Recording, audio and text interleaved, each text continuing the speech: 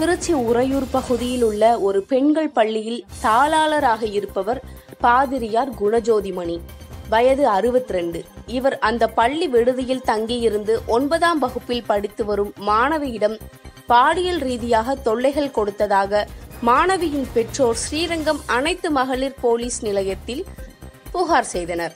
இதனைத் தொடர்ந்து ஸ்ரீரங்கம் அனைத்து மகளிர் போலீசார் பாதிரியார் குணஜோதிமணி மீது பாலியல் வன்கொடுமையில் இருந்து சிறார்களை பாதுகாக்கும் சட்டத்தின் கீழ் கடந்த 16ஆம் தேதி வழக்கு பதிவு செய்து விசாரணை நடத்தி வந்தனர். இதற்கிடையில் பாதிரியார் போலீசார் தன்னை கைது செய்யாமல் இருப்பதற்காக மதுரை ஐகோர்ட் கிளையில் முன்ஜாமீன் மனு தாக்கல் செய்தார்.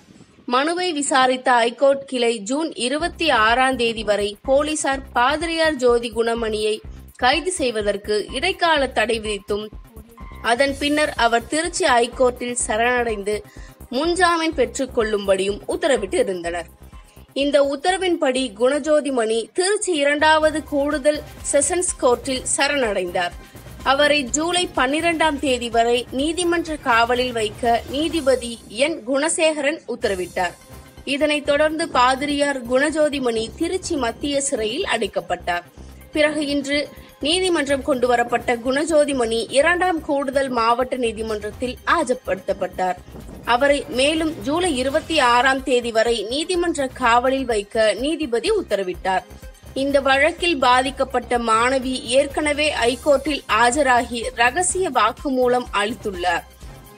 அதில் பாதிரியார் குணஜோதிமணி பல மாணவிகளுக்கு பாலியல் ரீதியாக தொல்லை கொடுத்ததாக கூறியிருப்பதாக தெரிகிறது. எனவே இது பற்றி முழு அளவில் விசாரிப்பதற்காக அனைத்து மகளிர் போலீஸ் நிலையத்தில் குணஜோதிமணியை போலீஸ் காவலில் எடுத்து விசாரணை நடத்த உள்ளனர்.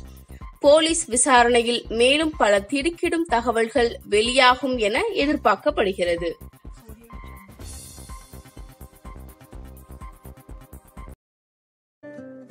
என்றும் மக்களின் பார்வையில் ரெட் தமிழ் டிவியை சப்ஸ்கிரைப் செய்யுங்கள்.